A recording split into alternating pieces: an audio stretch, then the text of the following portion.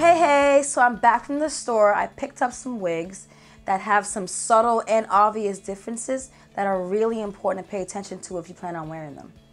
In this video, I'm going to go over vital tips that can help you avoid common setbacks when using wigs to retain length.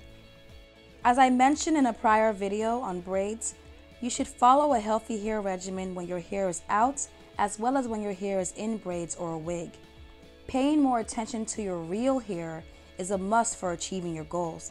So the ideology of neglecting your hair and expecting results is a false one. Luckily, the proper use of wigs is a great and easier alternative. It's versatile and doesn't require as much of a commitment as other options.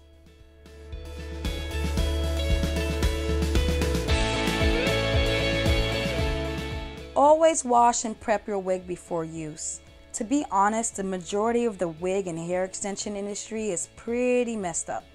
Most of the wigs you wear are sprayed with pesticides to prevent and kill bugs, lice, and fleas. And this step of the manufacturing process is usually done in another country with lax sanitation laws. Make sure you wash your wig with at least lukewarm water with any random SLS sulfate shampoo. Rinse it thoroughly and let it air dry. There's tons of great videos on YouTube that show how to wash and condition a wig. It's best to select a wig that blends easily with your real hair. Most of the damage many wig wearers experience doesn't really come from the actual wig. It comes from your efforts in trying to blend your natural hair with the texture of the wig. Trying to blend something that looks like this to something that looks like that will definitely cause some damage.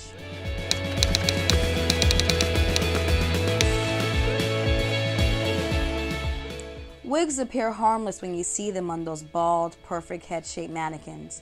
But when you flip them over, you see an intricate piece of hard mesh. This coming into contact with your hair can cause a lot of breakage and cuticle damage. So you use a wig cap, but the problem with wig caps is that they can be too tight, and the material soaks up moisture, which can really be problematic to your edges. A solution I recommend is to use a satin scarf instead. But rather than wearing it, sew it directly on the wig like this.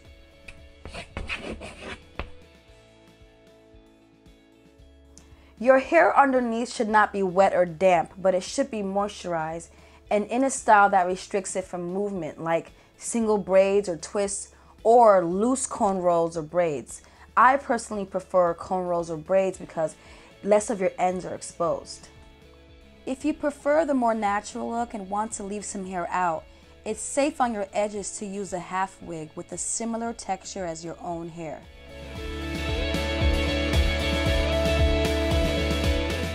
I don't recommend wearing wigs consistently every day, especially if your days are long. Over time, this dependency will cause the hair that does grow out to grow out thinner and weaker.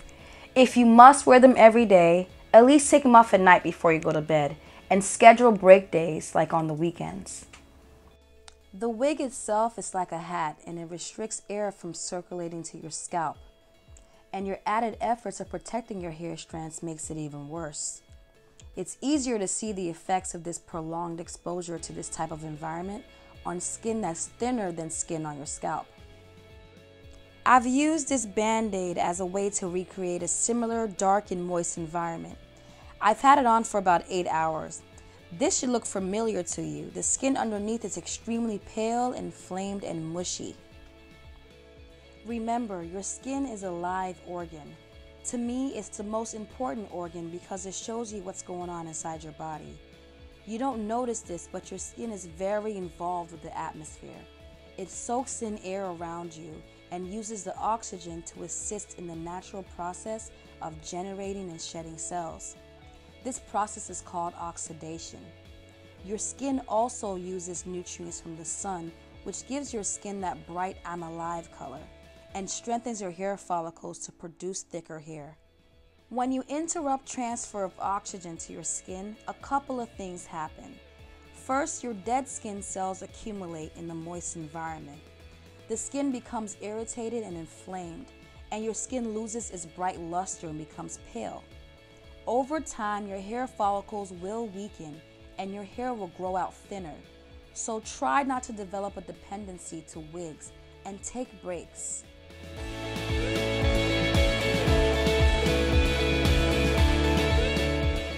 As I mentioned earlier, the use of wigs can be a safe and effective tool to assist you in reaching your hair goals, but a dependency can really set you back, so have an exit plan.